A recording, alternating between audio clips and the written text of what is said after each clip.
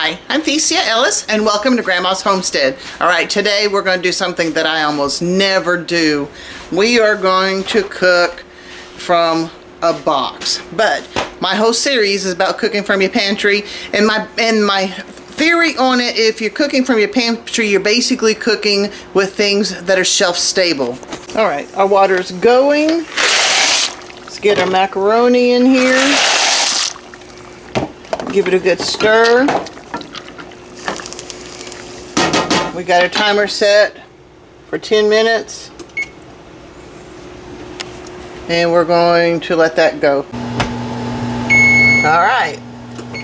The timer is off. It's time to strain it or drain it.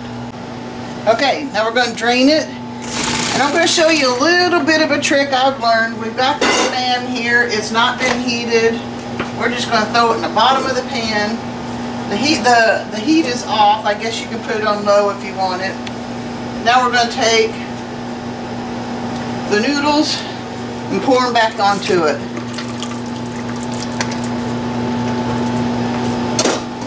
This will heat up the meat. Now we're going to squeeze this gooey stuff in here.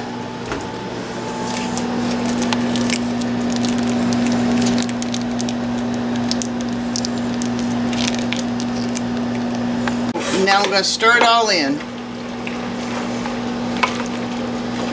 Like I said, this is strictly from the pantry.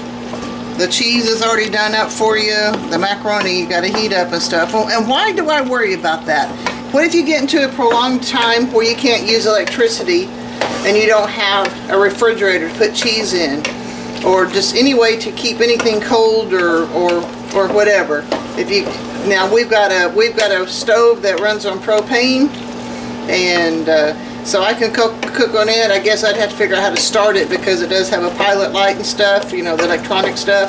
But that's it, guys. Dinner's ready, and it's not great yummy, but that's not half bad either.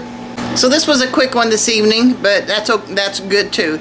But like I was saying, my whole focus of these videos is to teach you how to come up with some ideas on how to cook with things from just your pantry. Like I said, we'd like to do Spam here, and I like to make homemade macaroni and cheese. I don't do any box stuff with that either, but we got that from the box. In fact, Kenzie's already come through and already scooped her up a big old bowl full of it and eating it, so obviously your kids will like it. And like I said, that one with the chicken is, you know, you can use canned chicken and buffalo sauce, some sort of hot sauce and stuff, and mix that in, and that would be good. Of course, obviously, this is not from the pantry, but if you have hamburger meat or bacon or anything like that, you can add to it. That's good too. But I was just going to show you something from the pantry. So I am looking for some more recipes. Tim Cook has started with, some of you guys have sent some recipes to him for the book, cookbook of the collapse. I'm getting those together.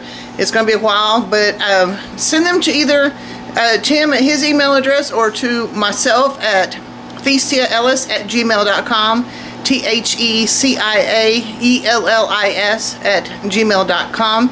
And what I'm looking for is stuff strictly from the pantry. Also, somewhere down the road, I would like to learn how to cook with food that you've already freeze-dried and how to reconstitute it and make those into a wonderful meal, also to the best of our ability, without fresh eggs, without fresh cheese, without fresh milk and meat and all that other stuff.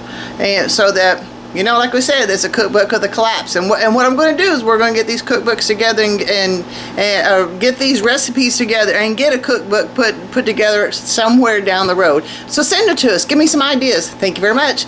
God bless. I'll see you next time.